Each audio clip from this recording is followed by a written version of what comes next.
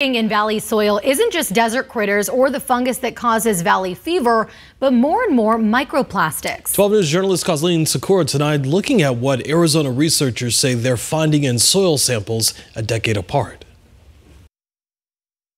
Over a 10-year period, the researchers found as much as 3 times the number of microplastics in soil samples from around the valley. In soil from urban Phoenix, the desert, the suburbs, all around the valley. The plastics are everywhere. ASU researchers are finding in soil samples taken in the same locations in 2005 and in 2015. You do see here there's like a elongated fibrous microplastic. More and more microplastics. Kanchana Chandrakanthanan is a doctoral student at ASU School of Molecular Sciences, among the team that recently published the findings. Yeah, we think that is a very significant finding in terms of what tells us in terms of the overall plastic production.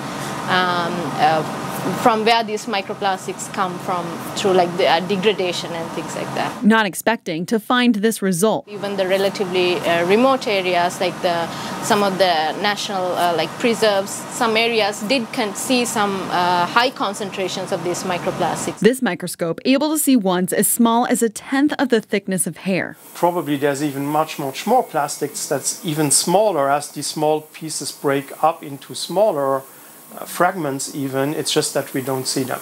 While microplastics in oceans have caught attention, ASU professor Pierre Hacker says the research on land matters. It shows an impact that humans have on the environment because, plastics, they are purely made by us, and so we really impact everywhere.